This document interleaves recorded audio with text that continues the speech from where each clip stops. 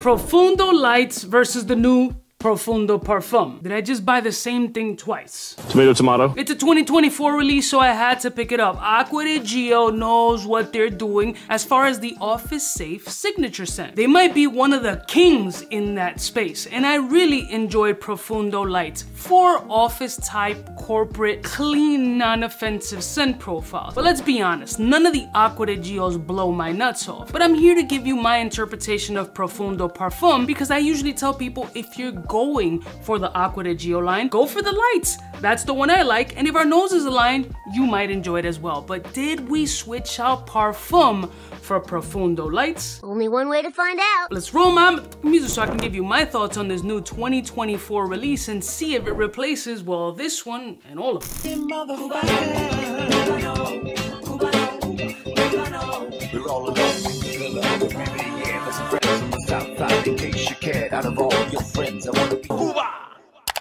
Blessing one of my beautiful peoples, you know who it is, it's your boy, 𝐷𝐸𝗔𝐵. I picked it up reluctantly. The fact of the matter is, I am a content creator and I have to make content to entertain the masses, and people like to see new releases. I don't like new releases. Why? Because I gotta pay retail for them. But if I manage to get at least $5 off, hey, I'm kind of happy. So I pulled the trigger on Profondo Parfums reluctantly. Now visually, Profondo Lights versus Parfum, I mean, separated at birth. Visually, they didn't spend a ton on packaging. They almost look damn near identical. Same, but different. But still same. And this is not my first impressions of the Profondo Parfum, and I'm gonna give you my honest interpretations how I feel about this shit because I'm currently wearing it and this would be my second wear. Let's put the lights down. Turn down the lights. All right, enough.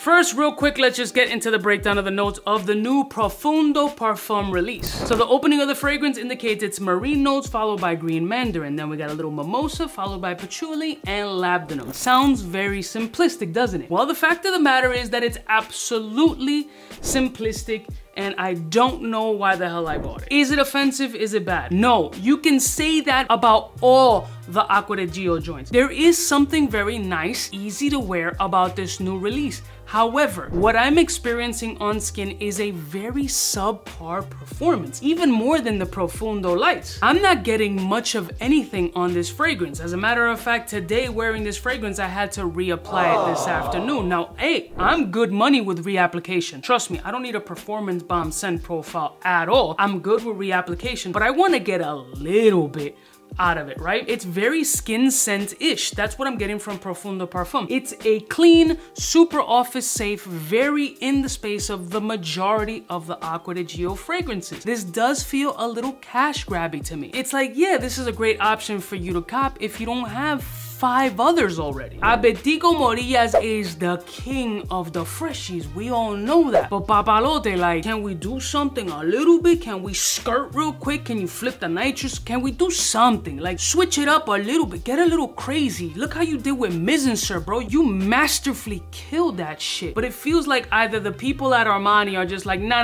homie. Keep this same brief.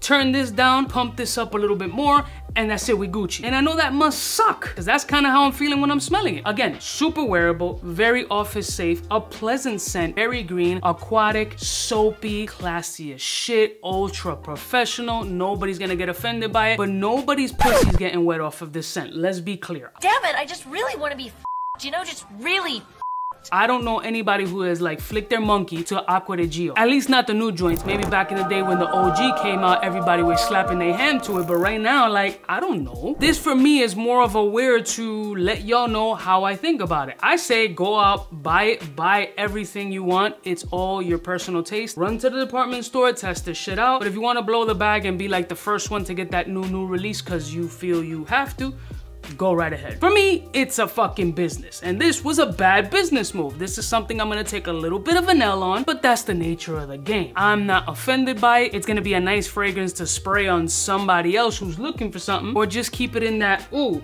safe to wear pouch. Now, what I haven't gotten to do is smell them side by side to see what's what. So the Boy Energy is going to be the new release. So we're gonna do 2 sprays of that. And the blank is going to be the Profondo Light. So we're gonna do 2 sprays of that. And I'm gonna smell these side by side to see if there's any similarities, differences, or what. Starting off with the new release.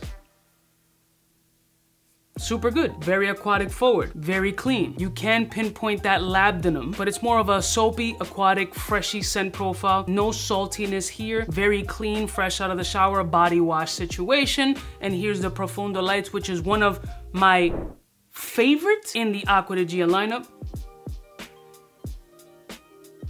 For a lights fragrance, this one I find still a little bit better. It's a little bit sparkly. Like for me, the Lights has a little bit more of a green, fizzy, maybe a little herbal action to that aquatic kind of energy. It feels like it has more body, maybe even a little bit more spice. The new joint, it's just okay. It's not a ball sprayer for me. It's a fragrance that should be heavily discounted. Again, not bad, but redundant. It kind of feels like if you have like 2 to 3 Acqua di Gio scents, you could say you have 5 or 6, and maybe one day you're a little extra funky, one day your skin is a little extra sour, and the scent profile will be different. Like, it's a fucking waste. So for me, the new Acqua di Gio, although nice, not a ball sprayer, not something I would say go get retail. Sample before you buy, but you should be doing that for any scent profile either way. I don't know, that shit just don't do dick for me. It's nice, but just that. I love y'all mother suckers from the heart. Don't forget to like, share, and subscribe if you're gonna get one. Again, I like the Lights version. That's on me. You do whatever you want with your money. Unless I can swipe your credit card, I got nothing to do with the shit. I'll see y'all bitches next time. You know what it is. Biggest in the game. Smooth. Hey, for all the chicks that got dead in the penthouse suite on top of my mom's crib. It's nonsense you never get in. It's nonsense that you would think that you would.